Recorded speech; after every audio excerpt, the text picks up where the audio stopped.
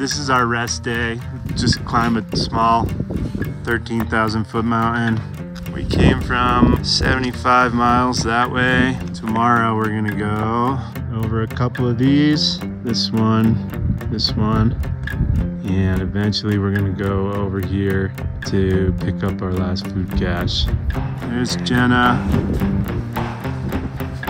And we are on the red line.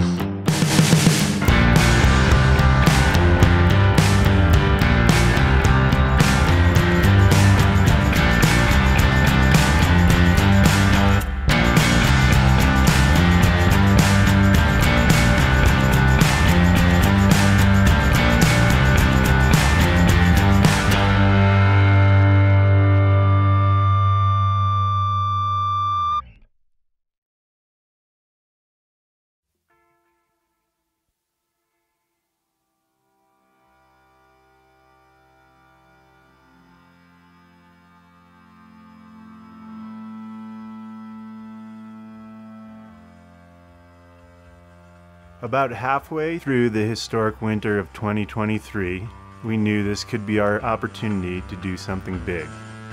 We set our sights on the biggest ski tour in the Sierra, the infamous Redline Traverse. Beginning in early May, over the course of 19 days, for 140 miles, we endeavored to ski as close to the Sierra crest, the red line on the map, as possible. Every story begins somewhere. Ours began with Doug Robinson. Doug is a skier, guide, climber, writer, and historian. He and Peanut McCoy skied the John Muir Trail in the 1970s.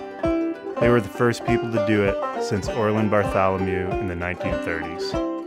Ultimately, Doug is the critical link that would connect Jenna and I to the Redline Traverse in the history of long-distance ski touring in the Sierra.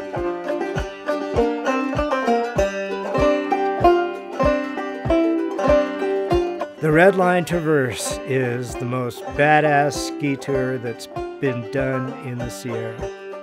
The original idea of the Red Line is, if you look at a map, there's this red line right down the Sierra crest through the highest part of the Sierra. I'm Doug Robinson, and I'm a Sierra fanatic, hopelessly addicted to this mountain range. Doug was the first person we told that we were thinking about attempting the Redline Traverse. When we were on the route, he was our #1 cheerleader. The first people we saw in days, we skied up to them and they were like, "Are you Greg and Jenna?" And we were blown away, like, how do these people know who we were? It just turned out that they had met Doug and he just told them about it a few days ago and said, "Look out for us." I just love how he's so magnetic and brings people together, and we really do owe him a lot of credit for encouraging us and saying, "Yes, this is a go, do it."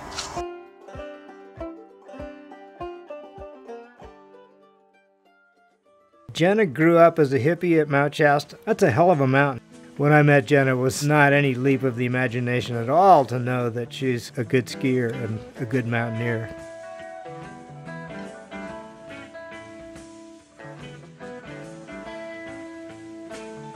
I grew up with 2 skier parents. They really do live and breathe skiing, and so I lived and breathed it. It was like a fish in water. Skiing is just like what we did all the time.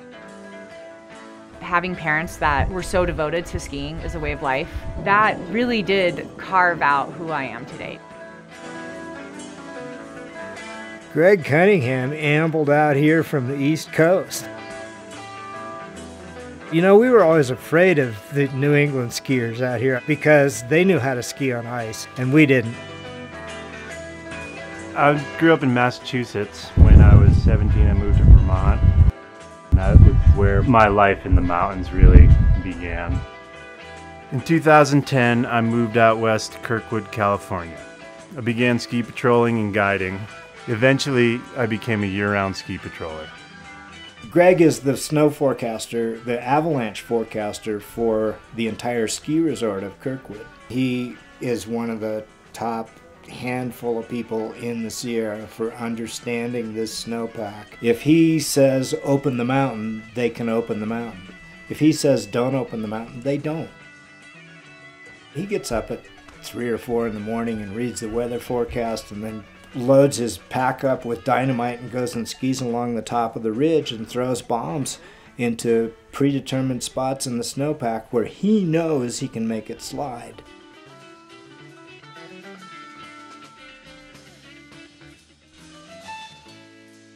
Talking with Doug, reading ski mags, and combing through guidebooks led us to 3 names: Chris Cox, Allan Bard, and Tom Carter, the founding members and creators of the Redline Traverse. I got to ski the Redline with 2 close friends, Chris Cox and Allan Bard.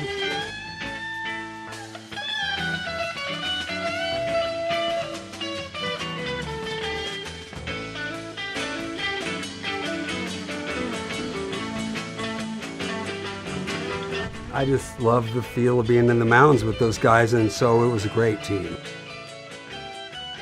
I'm Tom Carter, and the Redline was our dream back in the early 80s. The trio completed the Redline in pieces from 1981 to 1983. It wasn't until 2017 that someone would do it in a single stretch. His name was Jed Porter. Jed is a mountain guide who spent a lot of time in the Sierra. He dusted this trip off. He became the first person to do it continuously, and he also did it solo. I'm Jed Porter. I did my version of the Redline Traverse in 2017. It took me 16 days to do it, from Mount Whitney to Mammoth. I lived in Bishop for 12 years, sort of became a student of High Sierra ski mountaineering. You can't study and learn about High Sierra ski mountaineering without being attracted to the Redline. It's the best ski terrain in the lower 48 of the United States. It's the best weather of any major ski touring destination. It's a place where you can go long and light and alone. Jed went by himself, and he was the first person to do it continuously. We were like, wow, we're damn sure gonna do it continuously if we can. Although the original party didn't, it just seems like the right thing to do. There was a time when Greg and I were talking about how are we gonna do this mega shuttle, because that's almost like the hardest part of these types of trips is the logistics. We thought, well, what about my dad? What if he took us down there? I called him to ask him. He picked up the phone, and without ever saying anything, he just said, so do you need a ride?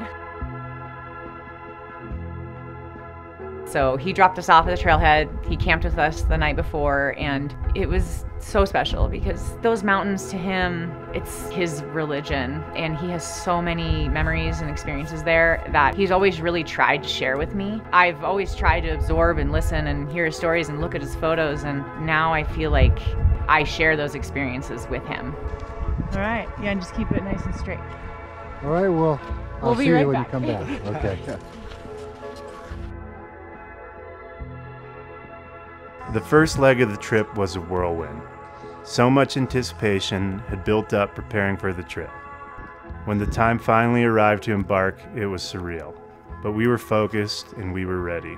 The main reason that we as a team wanted to do this trip is that you're completely immersed in the mountains for, almost 3 weeks, and you're skiing all day, every day. And that is kind of a dream. And especially after a really long winter of work, we just wanted to be out in the mountains with no rules, no obligations, and purely just skiing.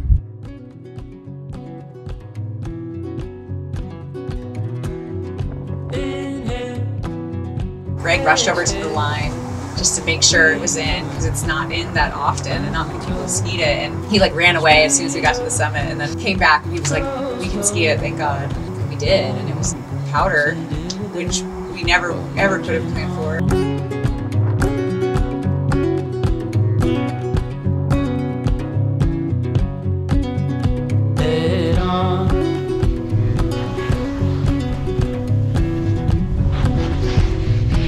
It's pretty damn good. Speak up, stand down, pick your battles. Oh my God. Reflect, update, lost your intentions and deal with it. Head on. Because it was a record year, we expected to see people every single day. But because the roads were so covered in snow and there was so many issues clearing all the trailheads out in the springtime, we saw almost nobody. That was an unexpected part of the trip. Holy shit.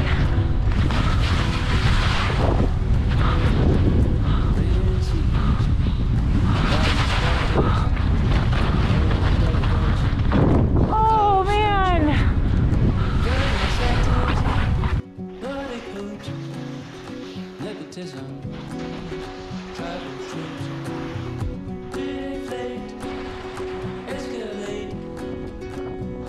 We were just expecting to see skiers in tracks all over the place. We hardly saw anybody. It just seemed like the perfect trip at the perfect time.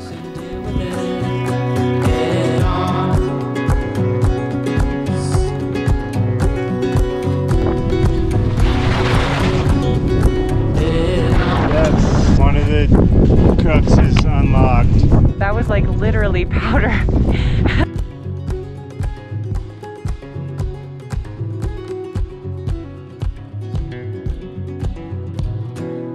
The first 4 days were so packed. It was wild. We skied Mount Whitney. It was awesome. We went to bed on cloud 9, and then I had a terrible night of sleep with wind, and then had to go up Mount Russell. And that was the first time I saw you be really nervous about our ability to climb it and descend it safely.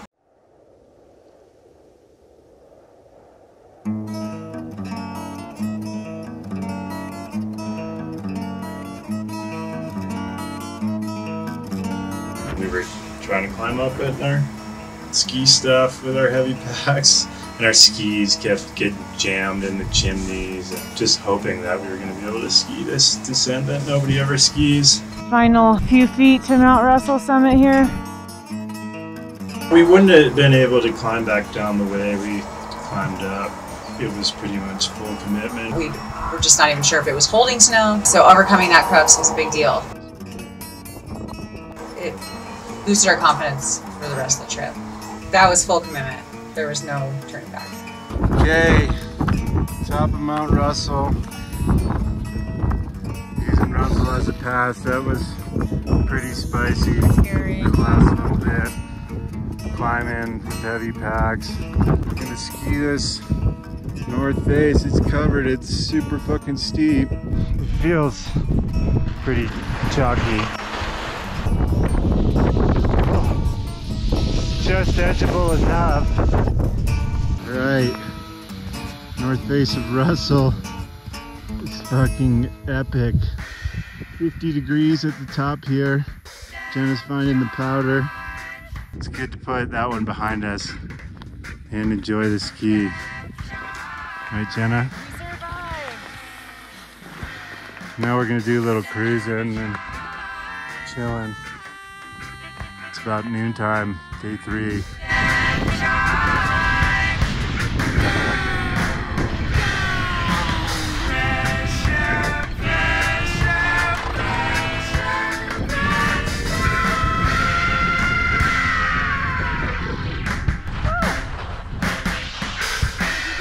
Yeah.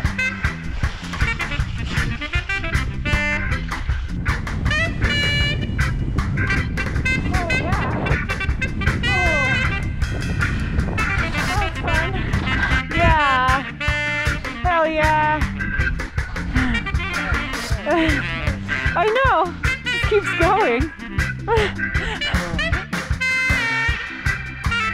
Yeah.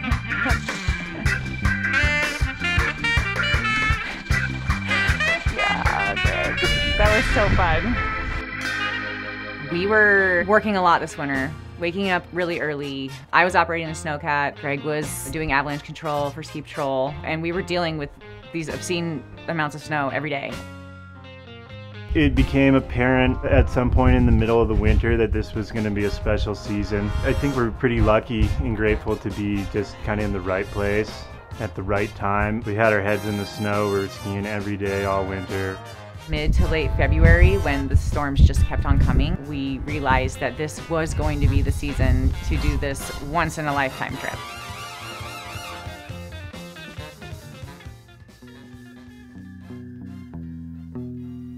We had made it past the first crux and we were catching peaks in full form. We could not be stopped. We just got in the rhythm. It was like skin, cramp on, ski. Skin, cramp on, ski. And that's what we did for days and days and days. We just got to the shoulder of Barnard. Diamond Peak, just another bump on the ridge. Acrodectes Peak.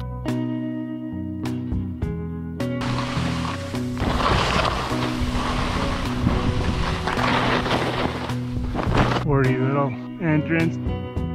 We just entered a whole new world on the crest.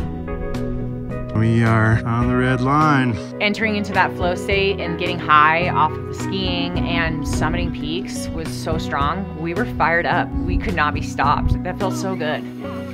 You don't really want that high to ever end.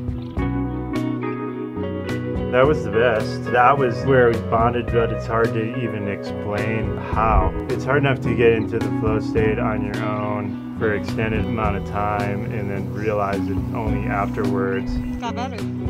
But then to realize that you're both in this place, it's pretty special to share, I think. It's kind of something bigger than both of us.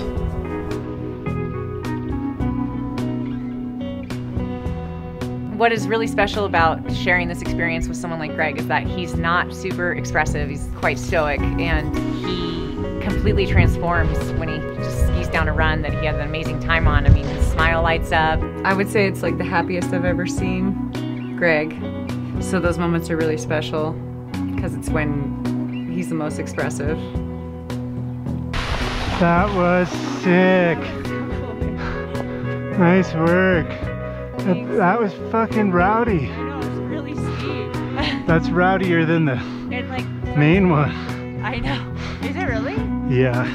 I really will just never forget the sense of relief and joy on your face when we summited Mount Russell or after we skied Mount Whitney and some of the lines north of Bishop Pass. I'm just so grateful that we were able to pull it together and just have that experience.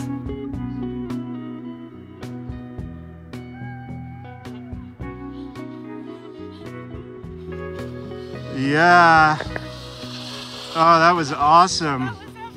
Oh man, that was like one of the best runs so far.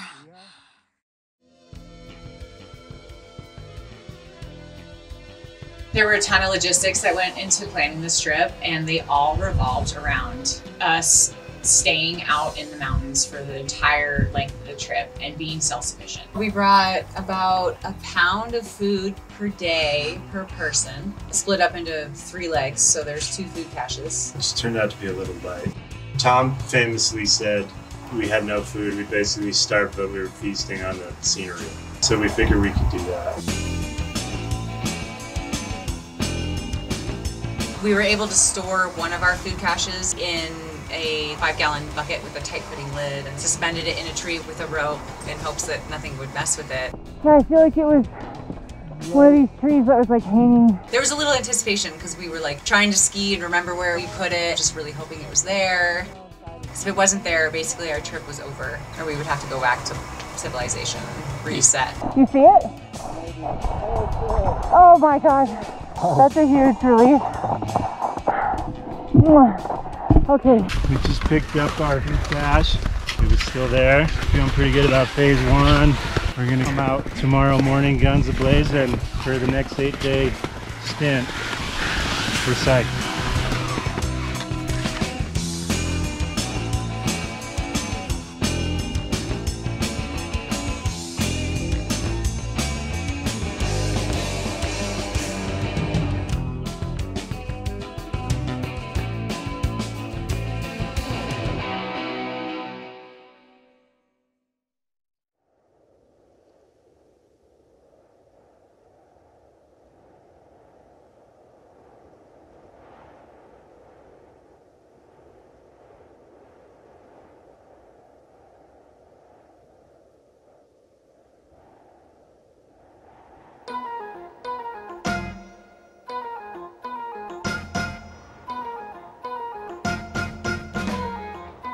The red line refers to when you're looking at a map The crest of the Sierra has a red line in ink on the map. That's more technically why it's called that, but there's some elements from the founders of the red line that more refer to like pushing your limits, and redlining the fun meter was something they said to describe it. They didn't lay out too many things. It was really to leave it open for interpretation and for people to kind of weave their own line. We wanted to pay honor to the people that blazed the trail before, but we definitely didn't want to be strict about it. Like, we wanted it to be fun, and we wanted to ski a lot and do it for the right reasons, and not purely because we had objective goals. One of the things I was worried about throughout the trip was doing it in the style that other people would respect. I don't think I needed to worry about that as much during the trip, because just like doing it in your own style is so much a part of why these guys did it originally. It's called the Red Line because it's really the crest of the range. It divides the park from the national forest and counties and all that stuff. But what we really wanted to do is we wanted to redline the fun meter.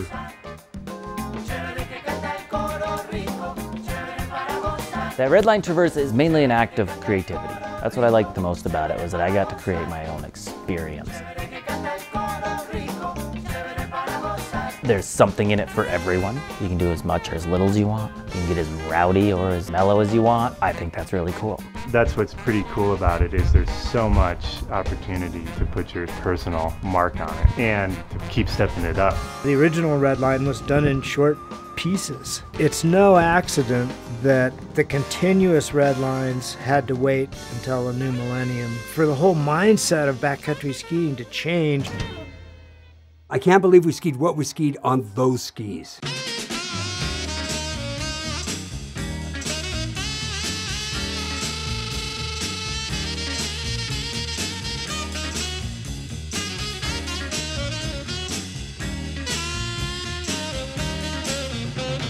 What's different now is that we can ski up and over peaks and like ski kind of rowdy lines because the gear is just so advanced. The style of the day was essentially backpacking with Nordic skis.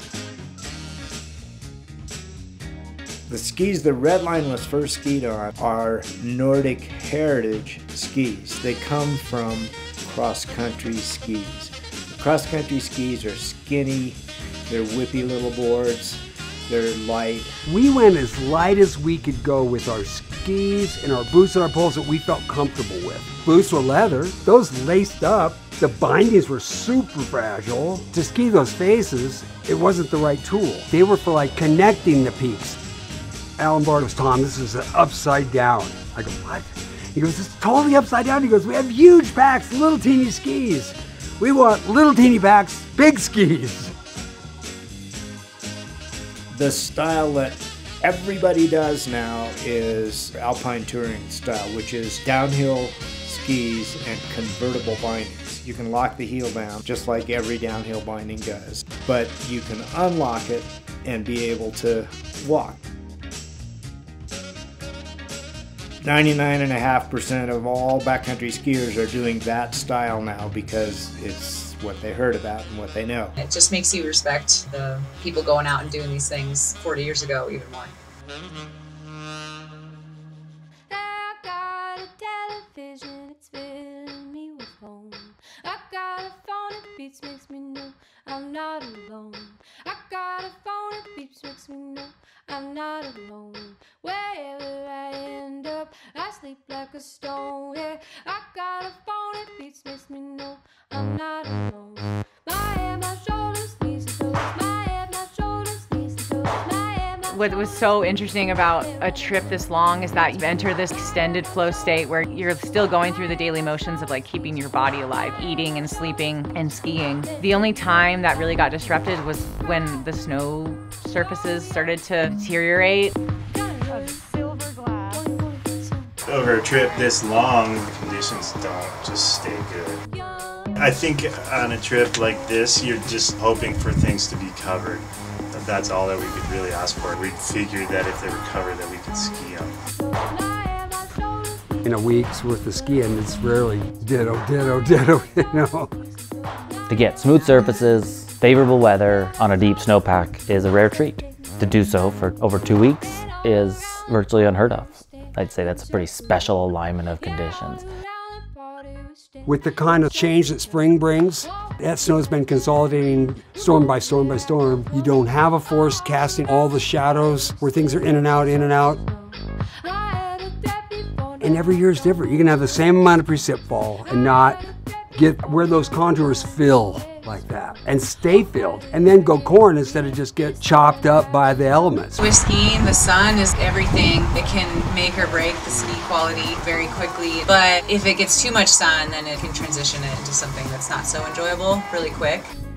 Yeah, I mean, it looks like it might go, but it also could just close out. The first part of the trip, it had just stormed 4 to 8 inches of powder on top of firm snow. And then throughout the middle of the trip, it got really transitional, which became pretty sloppy. The transitional snow was incredibly challenging because we are in really light gear, and our boots especially are quite light with heavy packs. There was a lot of unstable moments skiing these really steep lines and trying to do jump turns and double pole planning and just holding on for dear life. On the long scale of over 19 days, it was pretty good. It'd be hard to find better conditions and weather.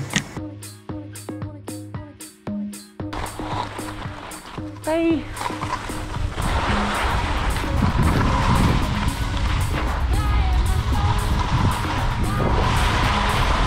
Oh, cool. There was one key moment where we were feeling so confident because we had skied so many cool lines in great snow. And then all of a sudden, we kind of got put in our place a little bit. You wouldn't call this rad? Like knee-deep post-rolling. In slush. We were coming up and over cols and passes and peaks. Maybe they were scoured from the wind and we had to down climb. We were like, let's just go up this. I'm sure we can get down. We just were feeling so good and we totally got stuff. It was not skiable, it was complete rock. Right here. You guys find the only dry couloir in the Sierra. That changed the tone for the whole trip. It changed our decision-making process from there on out. You can look at maps and satellite imagery and read guidebooks and do as much research as you want, but with the Sierra, you never know until you get there. You never know if the col is going to be passable until you get to the top of it. You can't research every single descent. Some of them just people haven't skied or there's no information available. And you can look at it on the maps and Google Earth, but you just don't know until you get there. That's what moment skis are made for. Today was not a good day, really. We just made a couple route finding choices that didn't work out, and pretty much we're forced to descend way lower than we wanted to around this feature. This kind of lateral ridge. Had to go down to about 10.5 to get around it and then come all the way back up. We spent most of the day doing that. We had a couple of one non-eventful col crossing this morning and then one sloppy one that didn't really work out. So probably the worst day yet. It was pretty good until several days in a row where the snow was not freezing and our skins were just getting so wet that they weren't drying out. It was getting challenging and that was a bit frustrating. The real doubt for me came after we picked up our first food cache. We just had a mega day with our full packs. It was a lot. It was like 4,000 or 5,000 feet a day for 6 or 7 days straight, all about 11,000 feet or higher. Skiing and climbing 4 14ers in that first week, and I was just tired physically.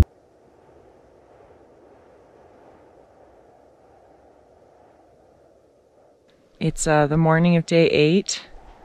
We finally slept on rocks. It's the first time we slept on dry ground since the first night. And it was a really nice change because it was quite a bit warmer, and our stuff is just like not soaked. Yesterday was kind of a hard day for me. It sort of just all hit me, the accumulative load and effort, and our packs were still super heavy, and we had done a really big day the day before with our full packs of 8 days of food. I just kind of bonked. When I started to feel physically weak, I started to doubt my abilities, and that was kind of when I had the imposter syndrome thoughts, like, do I deserve to be here? Like, have I earned this? You know, all these questions. I think those in everyday life sometimes too, but what people forget, and I forget, is that you really can do so much more than you think you can. I think the takeaway from that is everybody is trying their hardest to do what they want to do and follow their dreams, and you're not always a master of something. You're not always perfect at something. You just have to like forget about that stuff and do what you want to do. We did have to continue moving. You can't waste a day. You only have so much food. You only have such a weather window. Those moments, we did have to persevere. It's like an ever-forward mindset. And that was something that Jed Porter said in his trip report, and that was our mantra, ever forward, ever forward. We had to think that way in order to be successful. If we ever thought that things were really hard, you just have to remind yourself that somebody like Norman Clyde was carrying his cast iron pots on 100-pound backpacks and going up these places for the first time. And it makes everything that we did seem pretty easy, really. 40 years ago, when people just had paper topo maps and really no data from anyone else, and they just like forged it out into the mountains to go ski and climb some of the biggest terrain around. I just admire the people who struck out into the mountains with that sense of adventure so much. Completing it now honestly seems like we're cheating with all the advantages we have with technology and information. It's leaps and bounds. It's much easier for us to both plan and carry out the trip. We can go through trip reports and we can look at pictures and guidebooks. If we're out there, we can get to the top of the peak and pull out our phones and get weather forecasts. We can use our satellite tracker to text our family and our friends and ask them what the weather is going to do for the next 5 days. And so it's two different worlds, really. We definitely had to kick down some cornices a handful of times, and one that stands out was V-Notch. We are at the top of the V-Notch. Ooh, yeah, it feels steep. We just chopped that cornice and climbed down. How was the climb down in, Jenna? I'm not much of a down climber, so. Yeah, it was kind of sketchy. All right, I'm skiing the V-Notch. We had down climb. That was scary. I don't like that. It was just super steep. Heavy packs, climbing down backwards. I'm not really a climber. That's not like my background. I'm more of like a look down the hill kind of person. So back to the hill, going down was a little challenging for me. But we got some good platforms, and this is gonna be a sunny powder run. Hopefully not too sunny though, because it's warm. We're psyched. That run in particular was unique because people normally climb up it, and so you can get to the cornice at the top, and you can just stop underneath it and ski down. But since we were coming up from the back, we had to figure out how to get through the cornice and cut a hole through it. It ended up being fine. It was total powder, so that was nice. It wasn't like down climbing in ice. The ski made up for it. Nice, babe.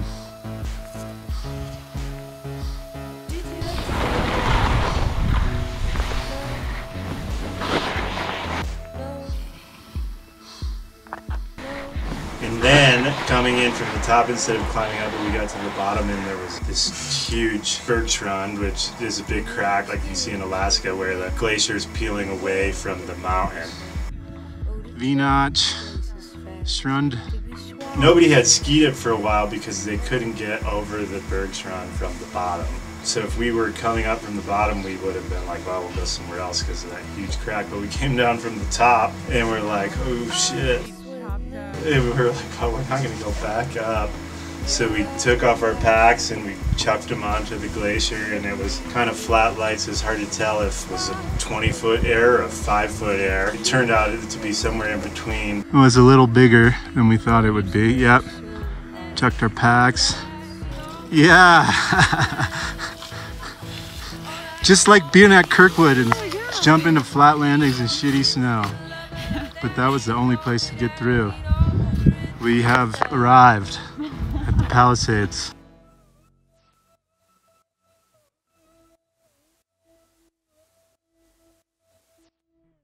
How does it make you feel to think that you might be the first woman to ever do this? I don't know, I guess maybe surprised. I'm just happy that there's a woman who isn't the first 5 people. It's a physical trip, but there's a lot more physical trips that women do all the time. People are climbing mountains and going to remote expeditions. Women are doing really incredible things. Okay, Mount Gilbert, secret East Couloir, little sporty entrance. Jenna's paved the path for more women to do something like this that historically only had men doing it. Okay. Woo! Here we go. My biggest inspiration to ski and to spend time in the mountains is hands down my mom. She was skiing in the Sierra in the early 80s, and I've always thought that if we were the same age at the same time, we would have been best friends. I'm definitely not the first woman to ski in the Sierra, and I just want to say there's so many strong, amazing skiers out there who come for me. And one of those is Kim Walker, who spent time on the Redline with the original crew.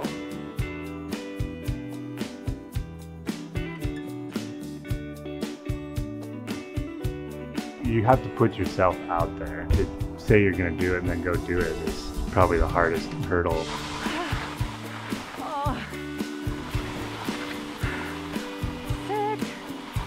Can I do it? Like, is it possible? Putting yourself into that unknown space where you are the only one who can answer that question, that was a challenge for sure. Oh man. I do want other women to see that and say, I can totally do that. And it looks fun, you know? Like, I want to go skiing for 19 days straight. I would love to see a small group of only women ski the Redline. Oh.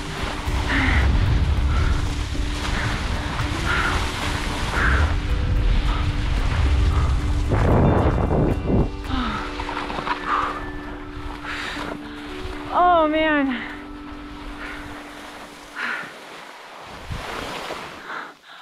Oh.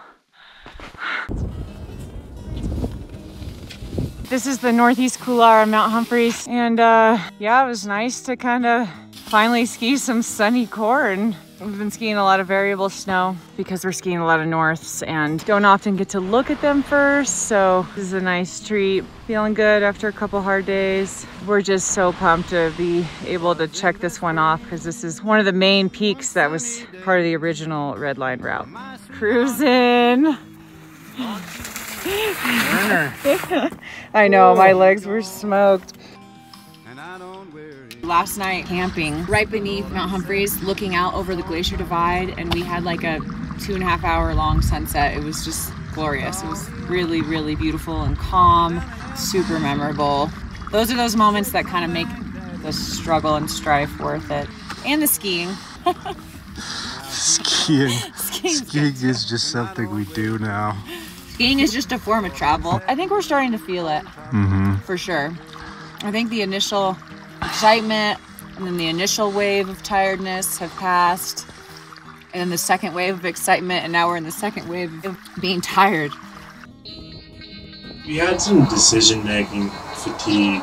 The trip was just one decision after another after another. How'd you sleep, Jenna? My watch says I slept 0 hours, 0 minutes. The decision making became very difficult because not one of us was in charge. We both had to have our voices heard. Sometimes we saw things differently or weren't able to communicate just because of the fatigue. It's easier sometimes when you don't have to talk about decisions with someone else. The best part about being solo is that I was the only one making the decisions. And in many ways, that's a liability. You don't have another brain to bounce things off of. But time spent making decisions was non-existent. I'd make decisions in my own head, underway, on the go, and could just run and gun that way. And I love that about solo traveling in the mountains. I don't mind the responsibility, I don't mind the vulnerability of being solo either. I really wanted to call Porter, just like, what are you doing out there? All by yourself? You're badass. Did you have a tattoo for it? What did it do to you? I wanted to know. I wanted to know, like, what was that face like? What? Oh, you freaking A, you skied that thing. We were able to share all that and banter it and pass it back and forth. He had to do it all by himself. I mean, it's a totally different experience. He was redlining the fun meter, I guarantee it.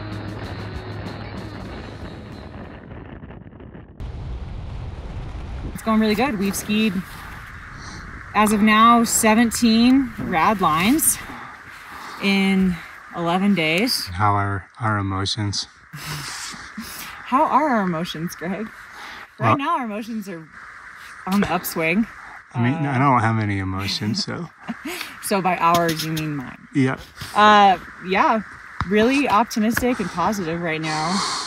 I think we came over the hurdle of challenging travel and being cold and adjusting to having heavy packs and just the physical load every day. I think we kind of got through the hard part, and now we're sort of just cruising. We're used to it, and now I don't want to go do anything else. I just want to keep skiing forever. I think what's coming next is leveling up, and we're gonna feel really good in the home stretch.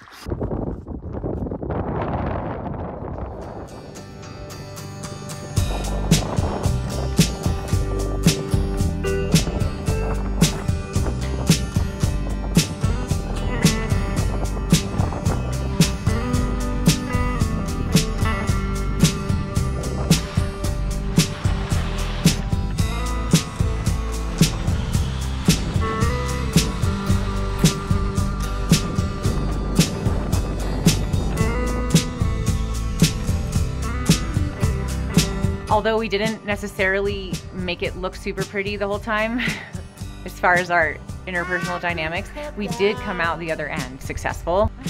Knowing that we can do that together has given us both a lot of confidence in our partnership. We both had confidence in each other. We both knew that we could do it.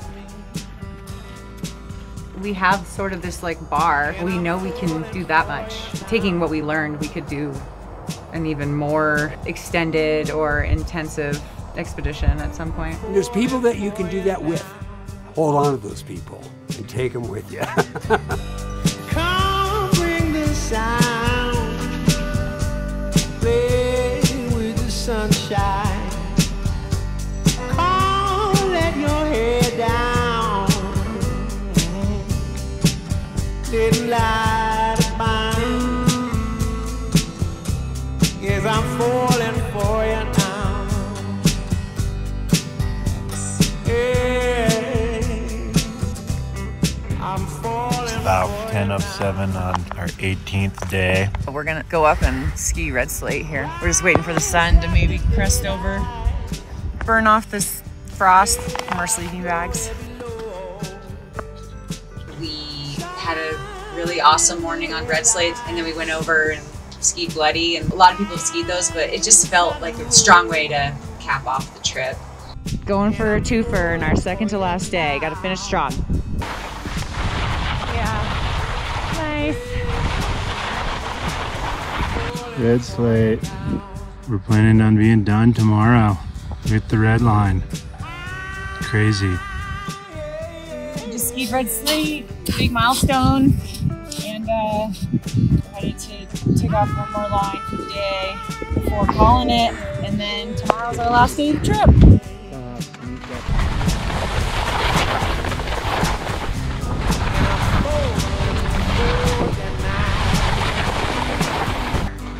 This is like the most corny snow we've had.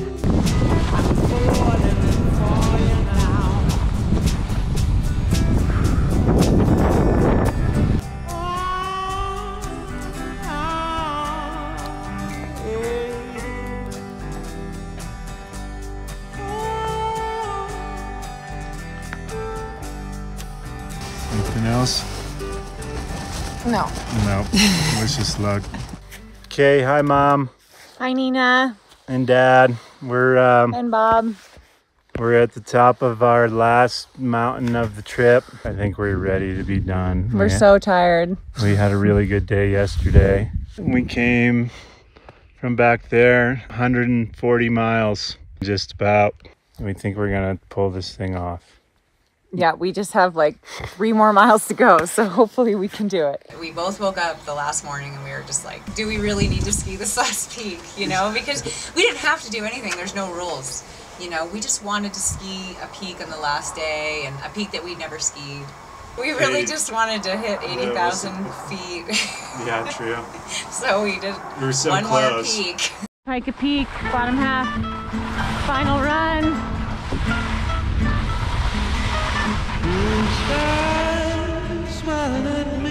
I don't know if we totally processed it all yet. You want to feel like you've done something really cool. And it also just feels like we just kept skiing.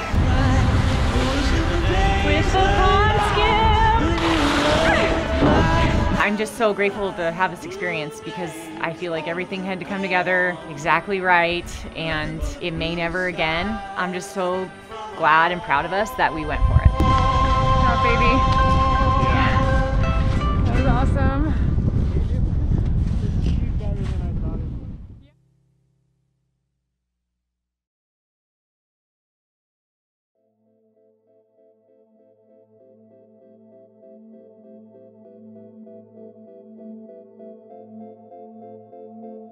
If you wanted to, you could map out every single little detail.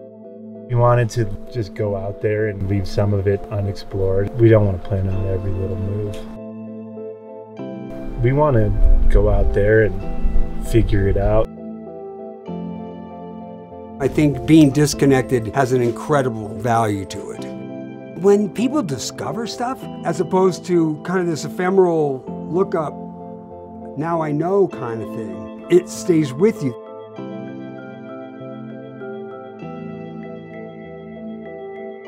You try so hard to look at maps and books, and you do trips up into one drainage and you go skiing for a day or so, and then you kind of piece it together. But this was like a comprehensive overview of the whole thing. To travel through every single drainage and see how they all thread together and understand what peaks and rivers and drainages are all connected. What's odd is that I ended up leaving the trip with more places I wanted to ski than I had before. It's bottomless. I do feel like I know the range more intimately now. You can take a million videos and pictures, but it will never, ever compare to just standing in a basin surrounded by peaks, just immaculately carved and beautiful and covered in white. It was amazing. If you go there, you get that intimacy, that enchantment of just being in the mountains, covered with snow, all those shadows, all that texture. Don't cut yourself off from that experience. It'll knock you out.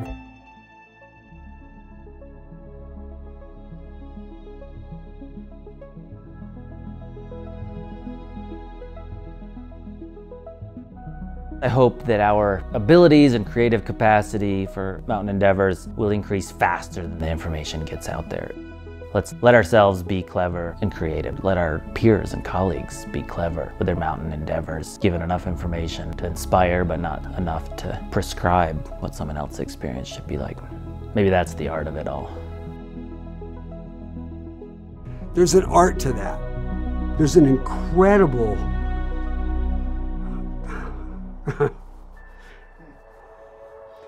there's an incredible amount of wonder that will be yours if you don't overstudy it. You will discover it.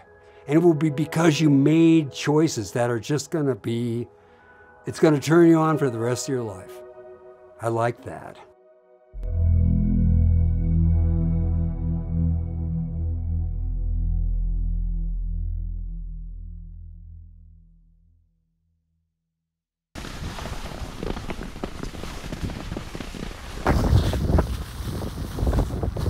Here we are. This is the first road we've been even close to in 19 days. It feels weird to walk. 140 miles. We did it. We did. We fucking did it. Feels good. Success. We did it. I'm so happy. Redline.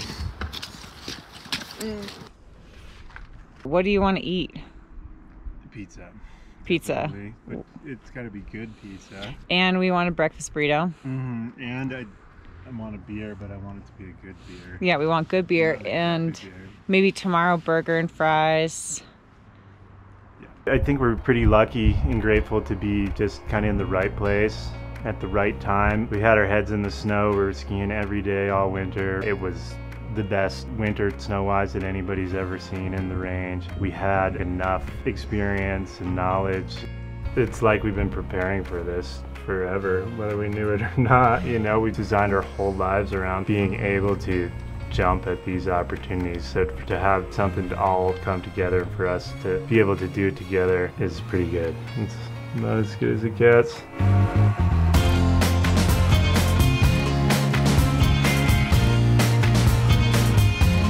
Whether it's fate or free will, I think it's probably a combination of both. We capitalized on having all these ingredients there and took the plunge. I think we also fell into something bigger. Getting advice from Jed and Tom, it was amazing. It feels like we're part of this long thread that connects through Doug and through Tom and goes back to Norman Clyde and Orland Bartholomew, and hopefully goes on in the other direction to more people skiing and doing this trip. It just feels really cool to feel like for a short amount of time that we're on that line. They laid out a style of fun, adventure, and jumping off into the unknown. That's really what it's all about, is the style more so than the numbers of all of it.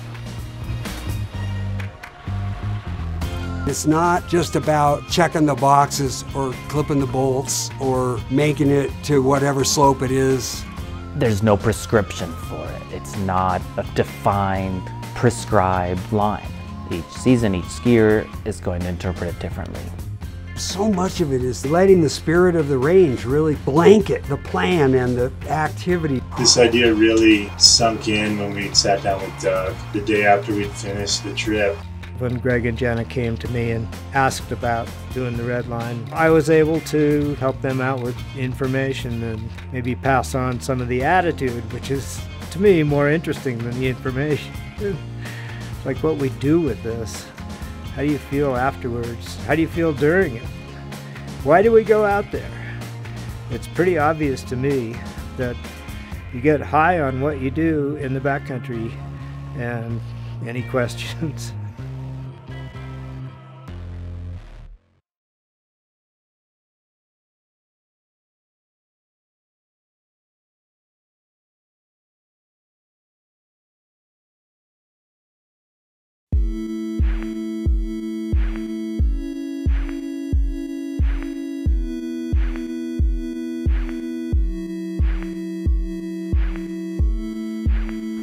Redline. It's over.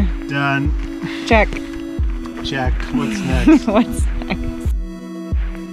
I'm washing